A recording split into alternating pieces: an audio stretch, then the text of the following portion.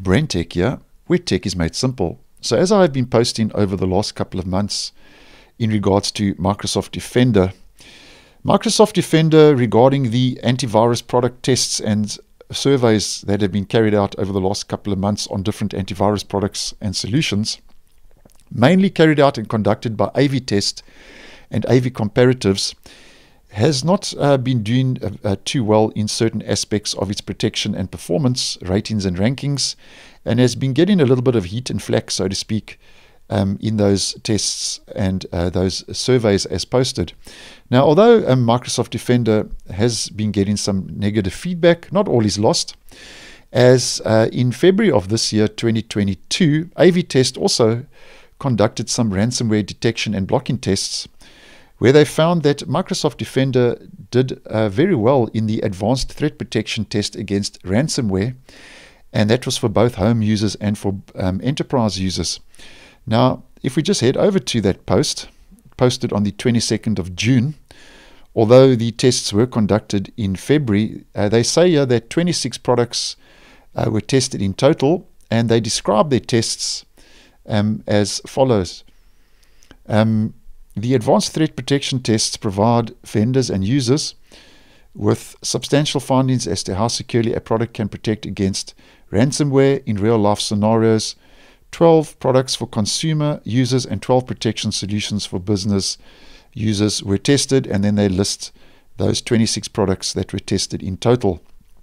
Now, as highlighted in the next paragraph, AV-Test says that all the products have to successfully defend against ransomware in 10 real-life scenarios under Windows 10. So these tests were carried out and run on a Windows 10 device. They mention the test involves threats such as files containing hidden malware in archives, PowerPoint files with scripts, or HTML files with malicious content. And I'll leave a link to this post down below, as it will give you a lot more in-depth information in case you're interested. Now, if we just head over to some of those test results taken from that post, here we get the Microsoft Defender antivirus test results for the 10 tested scenarios.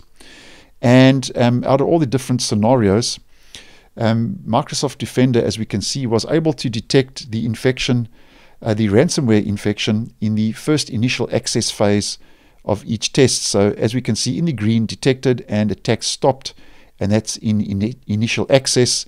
And as mentioned, that's for all 10 tested scenarios. And if we just go to the next survey results, which are the final results, these are for home users. Microsoft Defender detected attacks maximum 10, it got 10 out of 10, and then its total score, protection score, max points 40, got 40 max points.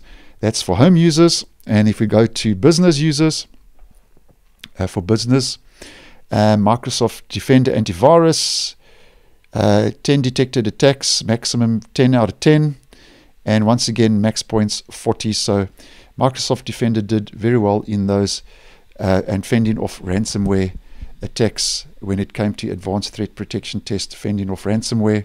And as I have mentioned previously in some of my previous videos, I personally do use Microsoft Defender on both my Windows 10 and 11 devices, and I have been using Microsoft Defender now for numerous years. And I personally feel if you do pay any money for any third-party antivirus products and solutions, you are just wasting your money, as I've had no issues using Microsoft Defender as a home user. So thanks for watching, and I will see you in the next one.